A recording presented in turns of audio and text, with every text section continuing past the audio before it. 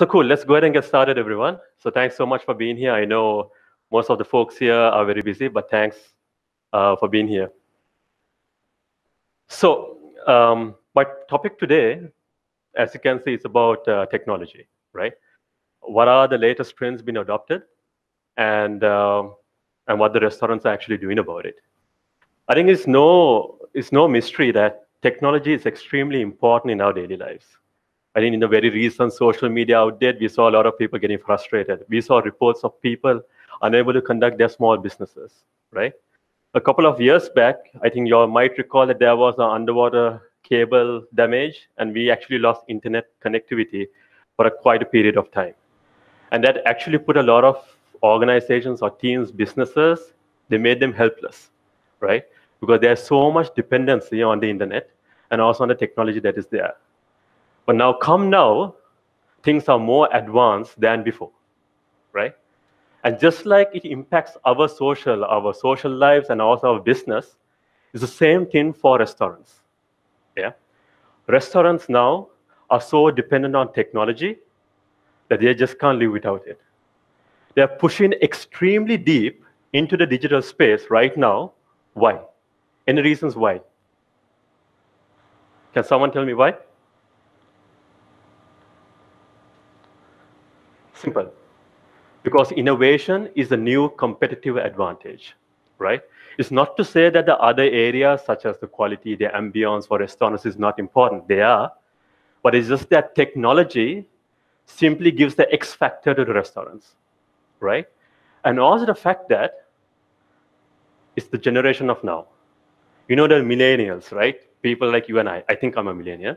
But you know, the younger generation, that's what restaurants are trying to appeal to, right? And that's why the technology, when you have technology, it appeals to the youngsters. It appeals to the young generation. Not so much for our parents and so forth, but it's actually for the generation moving forward, right? And that's the reason why there's such a strong adoption. It's not just only for that appeal, to be appealing to the customers, but also to improve their efficiency and their businesses. And what I'm going to take you throughout the slides, through this presentation is what the major franchises in the US are adopting recently.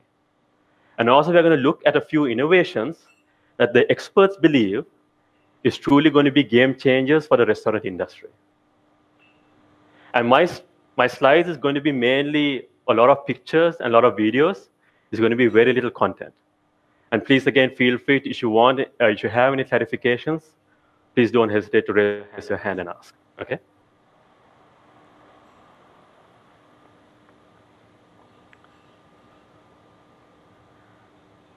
So I'm sure most of you who have been to the US are familiar with these brands, right? Let me just give you a brief summary of what these brands are. So you should look at Denny's. They are a table service diner style restaurant, right? They have over 2,600 restaurants across the US, South America, and also in Asia, like in the Philippines. That's how big Denny's is. Dunkin' Donuts is a very popular donut and a coffee place for most of the US. Again, they got over 12,000 restaurants, and that is worldwide. And Starbucks, all the coffee lovers out there, they are distributed 26,000 centers again worldwide. Now, why I brought these brands up here is, one, they are big brands. And two, is because very recently, and by recent, I'm referring to this last quarter, Q1, as well as a little bit of last year. Very recently, they adopted this technology to be ahead in the game to compete with their rivals. Any guesses what they adopted? Any guesses? Anything? Sorry? You're close, online ordering, but it was something related to online ordering. Sorry? They have apps. They have apps.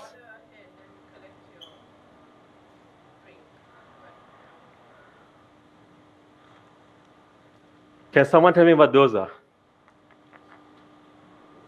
Alexa. And what's the other one? Google Assistant, right? These guys adopted this just last quarter, all of these people. And what they actually found out was that their sales improved. I don't remember the exact numbers, but their sales improved dramatically as a result of this adoption. It's not to say that this is going to be long lasting, but they made a decision to invest in this technology to make a key difference to the way they engage with their customers, right? And what I'm going to show you now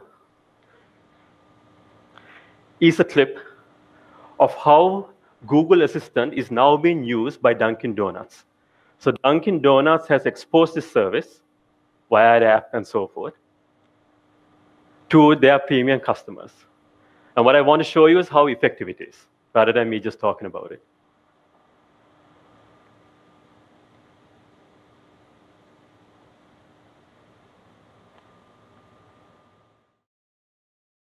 Hey Google, talk to Dunkin' Donuts. Hey Alyssa, welcome to Dunkin' Donuts. You have $62.57 available. Right now, I can help you reorder your past orders. Ready to get started? Yes. To find the nearest Dunkin' location, I'll just need to get your street address from Google. Is that okay? Yes. Which location would you like to order from? 2402 Guadalupe Street. Your selected location is 2402 Guadalupe Street, Austin. Choose one of your favorites or recently ordered items.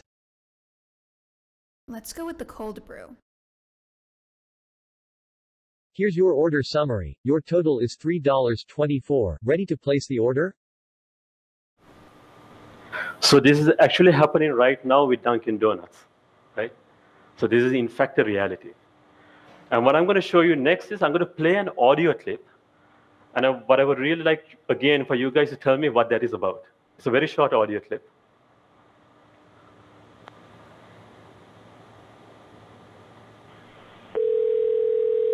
Just listen. See, how may I help you? Hi, I'd like to reserve a table for Wednesday the 7th. For 7 people? It's for 4 people. 4 people, when? Next Wednesday at 6 p.m. Oh, actually, we reserve for like upper like 5 people. For 4 people, you can come. How long is the wait usually to be seated? For when, tomorrow or weekday or? For next Wednesday, the 7th. Oh no, it's not too busy. You can come for 4 people, okay? Oh, I gotcha. Thanks. Bye bye.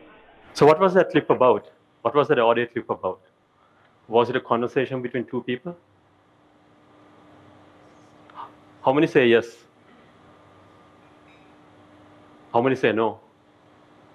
What was that no? Why is it no? That's pretty much Google Assistant, right? That's the advancement in the voice technology. So this was actually revealed during the recent Google developer conference, right? And what they have done with the voice is that they have made it as authentic as possible. They have also introduced the human way of communication, saying, all right. And it's just so realistic. So just imagine the experience a consumer or the user has, right? Just think of that. It just takes your experience to another level.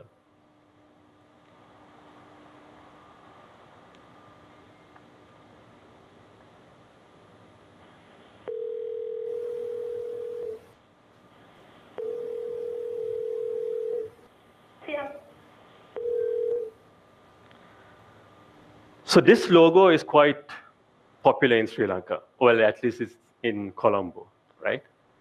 So McDonald's has been recognized as one of the leading fast food restaurants in the US, which drives technology in their operations, right? A recent comment from their CEO, and he said this. He asked himself, technology nowadays is truly disruptive. Am I going to be disrupted, or am I going to be the disruptor? And based on that statement, they invested heavily this year into digital initiatives. And some of the recent things they did was they upgraded to digital menu boards, and they also have self-ordering kiosks in most of their locations. And very recently, again, they improved their delivery service by tying up with Uber Eats. Is anyone familiar with what Uber Eats is? Anyone here? So I guess everyone is familiar with Uber, right? As you know, you have an app, you're a few clicks away, in ordering a taxi, and you can actually trace who your driver is and where it is. What McDonald's did was, you can now log into McDonald's, their applications, using the Uber account, using an Uber account. You place the order with the Uber account, and you can track your delivery all the way from the restaurant to your destination. You know who your driver is, and you also know where it is at any given point.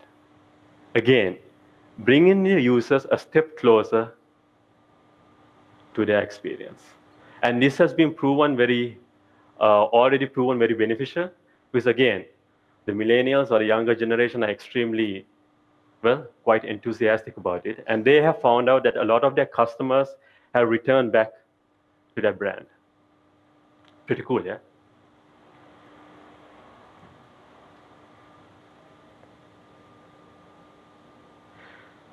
The next video I'm going to show is a proposed restaurant concept by Alibaba. Well, the language is going to be in, I think it's either Mandarin or Chinese, right? Sorry? Okay, right? But it's a concept which they are proposing. And to be honest, I think it's going to be a reality very soon. "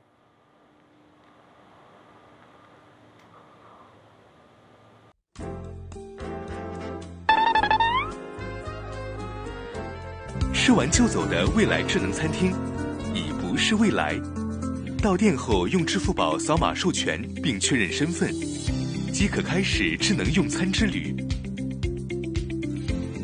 落座后可以完全收起手机，系统将识别您的身份。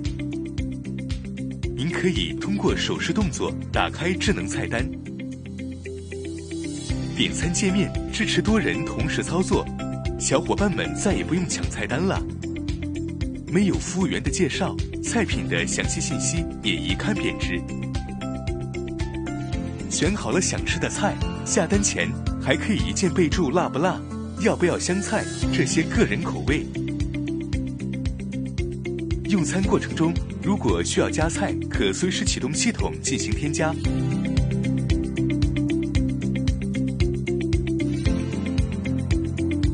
当然，如果您急需服务员帮助，只要按下桌上的按钮，服务员就会马上出现在您面前。吃饱喝足，不用再去排队结账或叫人买单，消费清单会在桌面上显示。您可以直接离开，享受霸王餐般的体验。离店后，支付宝会自动完成扣款。离视频客户端全新上线。So, in case you were distracted by the language, it was simply you walk in, it recognizes your profile, you sit at your table, which is again digitized, and using gestures, you are able to access the menu, you are able to see your previous orders, and again, you have a tremendous dining experience. And by the way, that's a proposed restaurant concept, and like I said, given the way we are advancing, I'm sure it will be a reality. So with that note, I'm now going to move on to speaking about a few innovations that, again, the experts feel will be truly game changers if the restaurants do employ it in their business. Any Terminator fans out here? You all know who this guy is. So actually, we're saying it's going to be the rise of the machines, right? And again, I'm going to show you a series of small clips which actually shows these robots in action.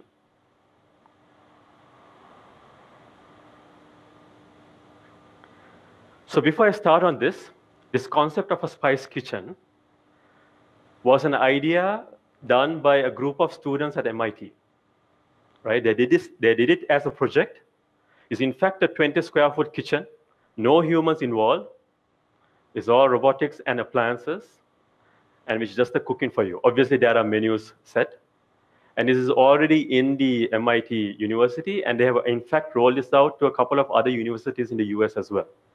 And they are now looking for approval from the, I think, the higher board, so that they can in fact roll this out to fast food kind of restaurants. So let's just see how this works.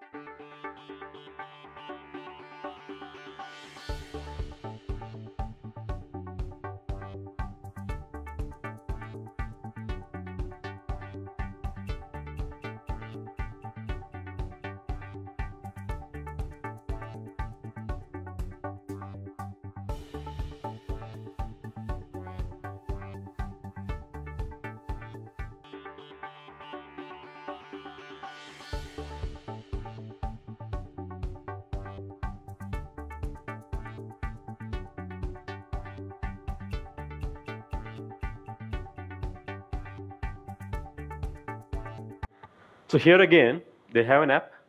The user is able to select the menu. The difference is that the user is actually able to specify what ingredients he wants and the quantity. All that is punched in, and then everything else is done. You just have to stand and keep your bowl. Efficient, and they actually found out that it has reduced the wastage that is caused, right? Because normally with humans you do make extra, but here it's precise. And already this idea has also been tried out in Japan and so forth. They've already tried this out in restaurants where it's making several ramen noodles per day by using robots and so forth.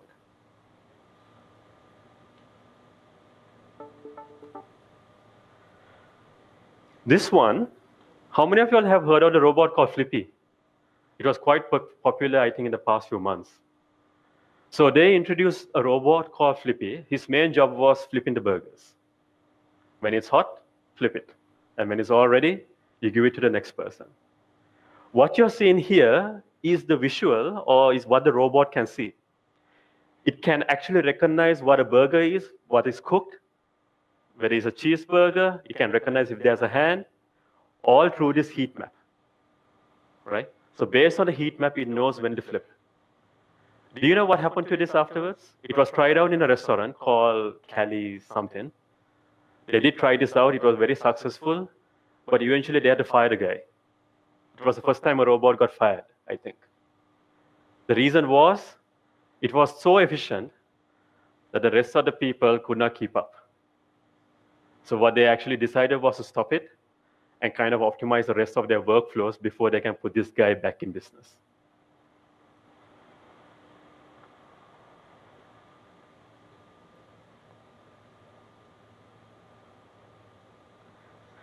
The next innovation that, again, is being thought as a potential game changer is 3D printing. So we know, right, when we want to print, you select the item and go for it. What, again, experts are saying is this is going to save a lot of space. What you would have is probably the images, what we normally see. If you go into Dynamo, you see lovely burgers and so forth, right? What they're saying is you just click on that image, and voila, it'll make it then and there. So this is still at the infancy stages, but they have tried this out in a restaurant in Barcelona. Let's have a look what they do.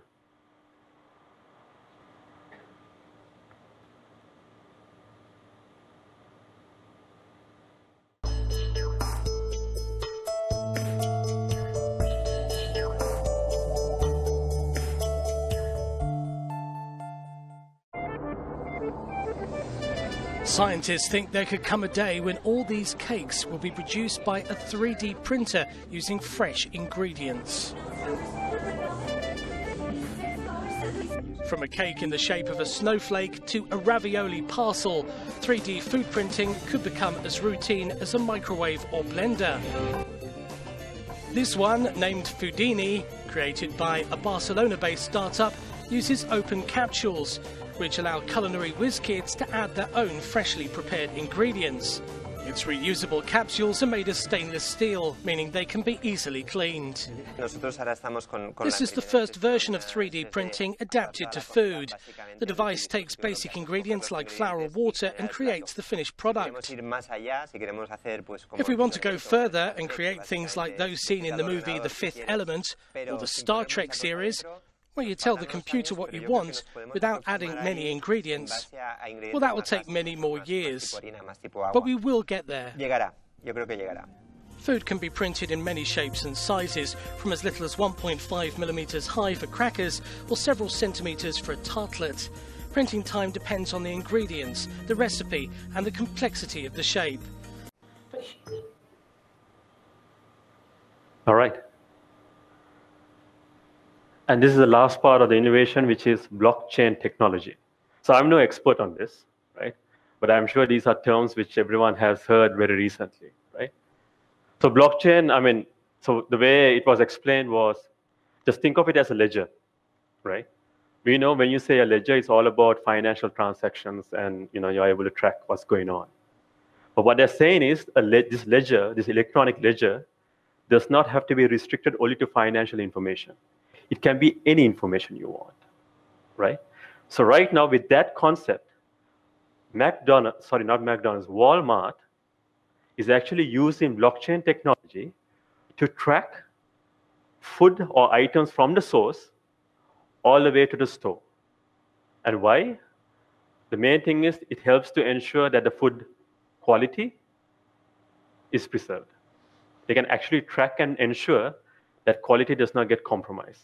And here are a few examples. I don't have any videos here, so I'll explain it to the best I can.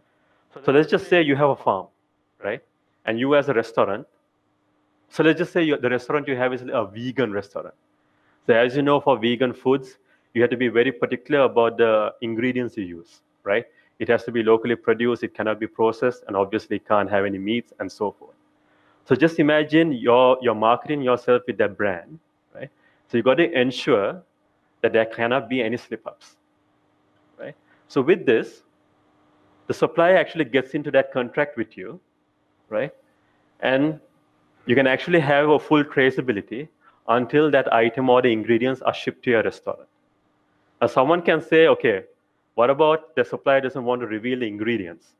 Well, with blockchain technology, what they're saying is you can get into a smart contract where the transaction gets initiated only if they reveal what their ingredients are, and it's kept private, which is known only to the person receiving it. So in that way, it's a win of both things, right? You as the restaurant are happy that it's truly authentic, as well as for the supplier that your secret is not let out. So that's what they're looking at of using this blockchain technology here, kind of to mainly explore on those areas of ensuring food quality and safety, as well as to restaurant reviews. So what they're saying here is that right now, anyone just can create any account and put any review. It's not authenticated or validated, right? Who it is or so forth. With this, it kind of reduces that big time. Because what they would say is for each reviewer, you are assigned something called a cryptocurrency token, which I think kind of validates that the person is truly authentic or so. I may be wrong, but that's the idea. So they feel that blockchain technology will go ahead well for the restaurants, and already restaurants are trying it out. And popular franchises like Walmart have already begun experiments on this. So if you look at it, this technology is bloody expensive. Yeah? For restaurants like McDonald's and the Walmarts, they could probably invest it because they had a financial cloud. Maybe even companies like Cisco and so forth. But what about the other restaurants out there, right? For the startups, what can they do? Because they just can't afford not to focus on technology adoption because they will be left behind, right? But the thing is, the world is so competitive. These restaurants have these kind of startups to rely on. This is just a simple snapshot done by CBN Insights into all the kind of areas in a restaurant and all the kind of tech startups that provide this technology. So Cake is not here, unfortunately, right? But this is just that subset. You can just imagine how many more technology providers out there to support the restaurant business. By the way, if you didn't know, Cake POS is right now like in the top 20 in terms of POS technologies. If I'm not mistaken, it's number 17, right? Toast is number 3, right?